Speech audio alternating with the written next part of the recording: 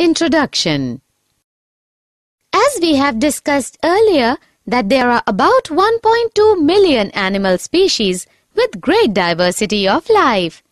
These animals differ from one another in their habitat, level of organization, body plan, symmetry, body cavity, germ layer, mode of locomotion, respiration, excretion, reproduction, etc.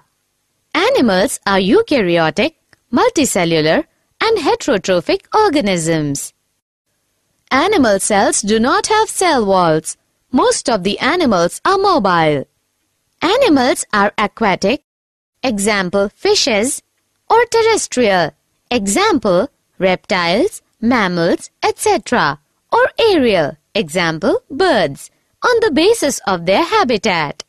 On the basis of level of organization, animals either have cellular organization, example sponges, or tissue organization, example coelentrates. According to symmetry, animals are either radially symmetrical, example sponges, coelentrates, and echinoderms, or bilaterally symmetrical, example nematodes, arthropods, annelids, and vertebrates, and some are asymmetrical, example snails. On the basis of body cavity, the animals are either acoelomates, example coelentrates and flatworms, or pseudocoelomates, example nematodes. According to presence of number of germ layers, animals are either diploblastic, example sponges, coelentrates, or triploblastic, example flatworms to mammals. We will now discuss some important characters and examples of various phylum of Kingdom Animalia. Objectives. At the end of this lesson, you'll be able to understand the characters of Kingdom Animalia, find out the divisions of Kingdom Animalia, understand the characters of classes of Kingdom Animalia, understand nomenclature, phylum Porifera. Do you know that word Porifera is derived from Greek words porous, which is pores, plus fere, to bear, which means organisms which bear pores or holes in its body. Due to presence of holes all over the body, there is a canal system which helps in circulating water throughout the body to bring in food and oxygen. The animals of phylum Porifera are sessile, sedentary, and marine except one group. They are commonly called as sponges. These are non-motile animals attached to some solid support. The body of Porifera is covered with a hard outside layer of skeleton. Skeleton is made up of calcareous or siliceous spicules or spongin fiber or both. The body design has very minimal differentiation and division into tissues. They are multicellular, diploblastic, and radially or asymmetrical animals. Some common examples of Porifera are Euplectella, Cycon, Spongilla, Cleona, Oscarella, and Euspongia. Phylum Coelenterata. Similarly, Coelenterata is derived from Greek words koilos, hollow, plus enteron, gut. The animals of phylum Coelenterata are aquatic and are mostly marine except Hydra. They are also called cnidarians. They are multicellular, diploblastic, and radially symmetrical animals. Their central cavity is called coelentrons or gastrovascular cavity, which helps in digestion and circulation.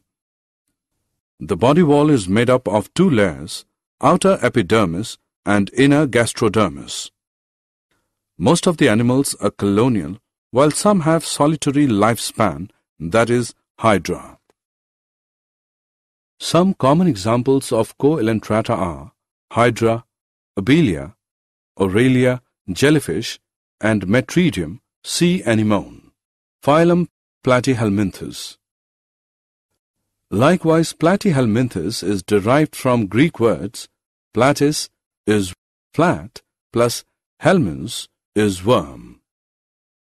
They have leaf-like or ribbon-like dorso-ventrally flat body, so they are also known as flatworms. The animals of phylum Platyhelminthes are bilaterally symmetrical, multicellular, triploblastic. They do not have true coelom or body cavity.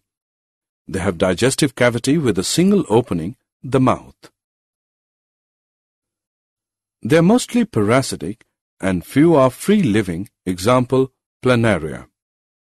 Some common examples of Platyhelminthes are Planaria, Fasciola, liver fluke, Schictosoma, and Taenia, tapeworm. Phylum Nematoda or Nemanthelminthes. Similarly, Nemanthelminthes or Nematoda is derived from Greek words nema, which is thread, plus helminths, worm. The animals of phylum Nemanthelminthes are bilaterally symmetrical, multicellular, and triploblastic. Their body is cylindrical, tapering to its ends. There are tissues. Real organs are absent, although pseudocoelom is present. They are mostly parasitic disease-causing, example, Ascaris causing Ascariasis, Wuchereria causing Elephantiasis, and Enterobius causing Enterobiasis. Some common examples of Nemanthelminthes are Ascaris, Wuchereria, Enterobius, and Encyclostoma hookworm. Phylum Annelida. Do you know that word Annelida is derived from Greek words annelus, a ring, which means body is segmented? The animals of phylum Annelida are bilaterally symmetrical, multicellular, and triploblastic. They have true body cavity, or they are coelomates. There are organs present and distributed in metamerically segmented body. They are found in various habitats like freshwater, marine water, and land. Some common examples of Annelida are Feritema, earthworm, Herudinaria, leech, Nereis. Phylum Arthropoda. Similarly, Arthropoda is derived from Greek words arthros, which is jointed, plus podos, which is foot, which means jointed-legged animals. The animals of phylum Arthropoda are bilaterally symmetrical, triploblastic, and metamerically segmented. They have false body cavity, or hemocoelomates, that is, false body cavity is filled with blood. They have open circulatory system. Their body is divided into two, cephalothorax and abdomen, or three parts, head, thorax, and abdomen. Arthropoda from the largest group of animals, about 9 lakh species of Arthropoda are known till date. They are aquatic or terrestrial. Some common examples of Arthropoda are Paleomon, prawn, Periplanata, cockroach, Apis, honeybee, Musca, housefly, Anopheles, mosquito, Typhlocactus, scorpion, Paguristus, crab, Narcissus, millipede, and Puris, butterfly, etc. Phylum Mollusca. Likewise, the word Mollusca is derived from Greek words molluscus, soft, body is soft. The animals of phylum Mollusca are bilaterally symmetrical with little segmentation and without appendages.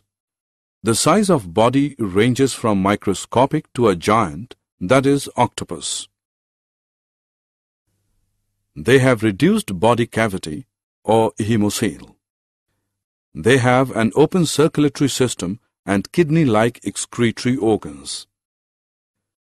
Their body is divided into an anterior head, a vascular muscular foot, and a hard dorsal visceral mass. Foot is used for movement. The entire body of Mollusca is covered by a fold of thin skin called mantle. This mantle secretes a hard calcareous shell of one or more pieces. Some common examples of Mollusca are chiton, octopus, phyla, unio, and sepia cuttlefish. Phylum Echinodermata. Similarly, Echinodermata is derived from Greek words echinos, which is spiny or hedgehog, plus derma, which is skin. Thus, these are spiny-skinned organisms. They are exclusively free-living marine animals. The animals of phylum Echinodermata have radially, bilaterally, or pentamerous symmetry. They are triploblastic. They have true body cavity or coelom, which is modified into water vascular system, which is used for locomotion. Their body has oral and aboral surfaces. Oral surface has 5 radial areas called ambulacra. The entire body is covered by hard calcium carbonate structures that they use as skeleton. Some common examples of Echinodermata are Asterius, starfish, Echinus, sea urchin, Antedon, sea lily, Ophiothrix, brittle star. Phylum Protochordata. Do you know that word Protochordata is derived from Greek words proto is primitive plus chorda is string. The animals are bilaterally symmetrical triploblastic and have coelom. They have notochord, which is long rod-like support structure that runs along the back of the animals, separating the nervous tissue from the gut. This notochord is not present at all stages of life. Notochord provides a place for muscles to attach for ease of movement. They are exclusively marine animals. Some common examples of Protochordata are Balanoglossus. Assessment. Before proceeding further, let us know how much have you learnt. Drag and drop the correct option. Phylum Vertebrata. Similarly, word chordata is derived from Greek words chorda, which is string. The animals are bilaterally symmetrical triploblastic, coelomic, and segmented with complex differentiation of body tissues and organs. They have notochord, which is long rod-like support structure that runs along the body close to dorsal surface of animals, separating the nervous tissue from the gut. This notochord is present at all stages of life. They have a dorsal tubular nerve cord close to notochord. They have paired gill pouches at some stages of life. They have a true vertebral column and internal skeleton which allows a different distribution of muscle attachment points for movement of body parts. They have complex differentiation of body tissues and organs. Vertebrates are further divided into 5 classes: Pisces, Amphibia, Reptilia, Aves, Mammalia. Class Pisces. The word Pisces comes from the Indo-European root pesc. It means fish. They are exclusively aquatic animals. They obtain oxygen dissolved in water by using gills. The animals of Pisces have streamlined body and have fins and a muscular tail which is used for movement. They have a cartilaginous or bony skeleton. The skin is covered with scales or plates. They are cold-blooded animals, that is, their body temperature changes with change in atmospheric temperature. Their heart is two-chambered. Their eyes are without eyelids. They have nostrils. They lay eggs. Some common examples of Pisces are Scoliodon, dogfish, Synchropus, mandarin fish, Pterois, lionfish, electric ray, stingray, etc. Class Amphibia. Do you know that word amphibia is derived from Greek words amphi, which is double, plus bios, which is life, which means organisms which can live in water as well as on land. They are evolved from fish, but they have muscle glands in the skin in places of scales. Their skin is smooth, slippery, rich in mucus. Their heart is three-chambered. The respiration takes place either through gills or lungs. They have 2 pairs of limbs, and their digits do not have claws. They lay eggs. Some common examples of amphibia are salamander, bufo, toad, rana, common frog, hyla, tree frog, etc. Class Reptilia. Similarly, Reptilia is derived from Latin words repere. It means to crawl. It means the creeping animals. They are mainly found on land. They also live in water. The skin is covered with epidermal scales. Their skin is waterproof and is protected with horny scales. They are cold-blooded animals. Their heart is three-chambered. Only crocodile has four-chambered heart. The respiration takes place through lungs. Their body has head, neck, trunk, and a tail. They have 2 pairs of tetrapodas, pentadactyl limbs, and clawed digits. They lay eggs with tough covering, so they do not need to lay eggs in water. Some common examples of reptilia are turtle, chameleon, naja, king cobra, draco, flying lizard, hemidactylus, house lizard, etc. Class Aves. Do you know that word Aves is derived from Latin word avis, which is bird? Their body is spindle or boat-shaped, which is divisible into head, neck, trunk, and tail. The body is covered with feathers. They are warm-blooded animals. Their heart is four-chambered.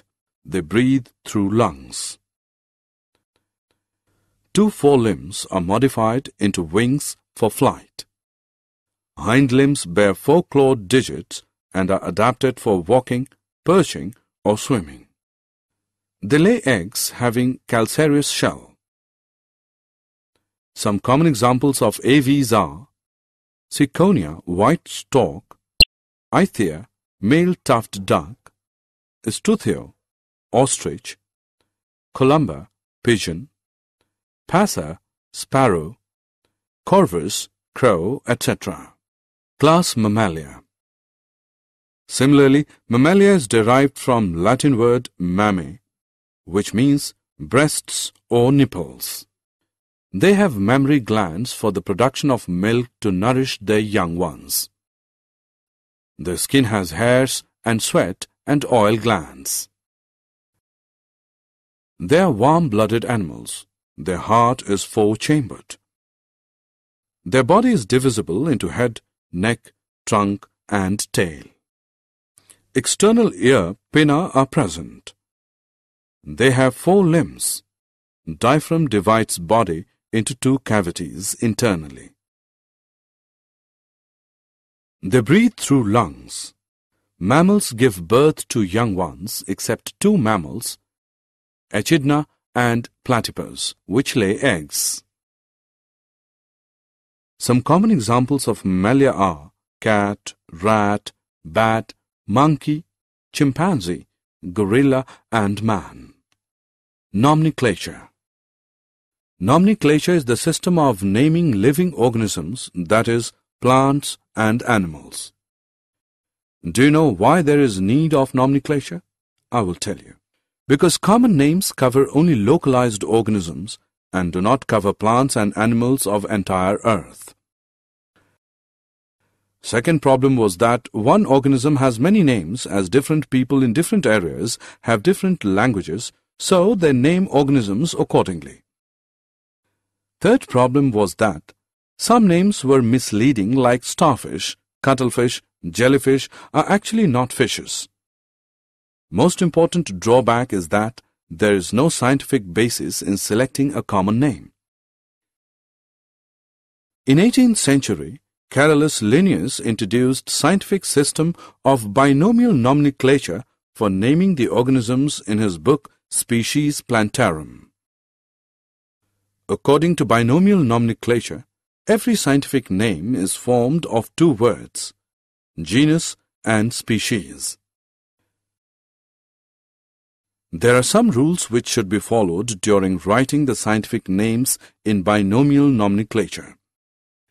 Each scientific name must have two words, generic and specific name. Generic name must start with capital letter.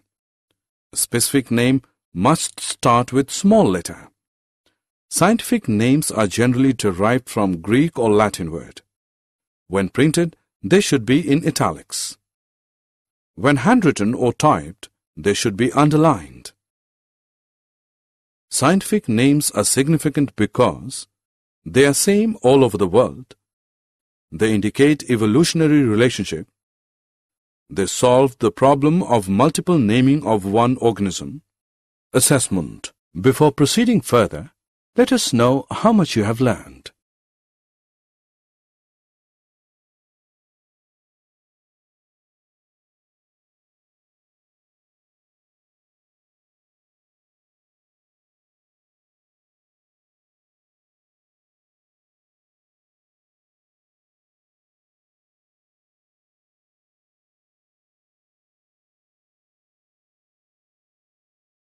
Did you know?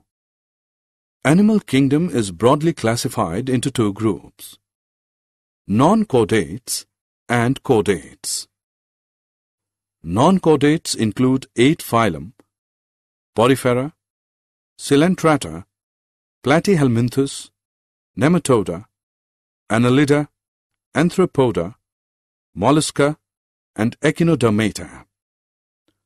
While chordates are again classified into two subgroups, Protochordata and Vertebrata. Vertebrata is again divided into 5 classes, Pisces, Amphibia, Reptilia, Aves, and Mammalia. Summary. Let us summarize what we have learned. Animals are multicellular eukaryotes with heterotrophic nutrition, locomotion, and sensitivity through the nervous system. All animals are included in Kingdom Animalia. Animals may be at cellular level, tissue level, or organ level of organization. Body of animals can be asymmetrical, radially symmetrical, or bilaterally symmetrical. Animals may be diploblastic or triploblastic depending upon the number of germinal layers at the early developmental stage. Animals may be acoelomates, no body cavity, pseudocoelomates, having false coelom, or coelomates, having true coelom. Kingdom Animalia is divided into 10 phylum, Porifera, Coelenterata, Platyhelminthes, Nematoda, Annelida, Arthropoda, Mollusca, Echinodermata, Protochordata, and Vertebrata. Vertebrates are further divided into 5 classes, Pisces, Amphibia, Reptilia, Aves, and Mammalia. The binomial nomenclature makes for a uniform way of identification of the vast diversity of life around us.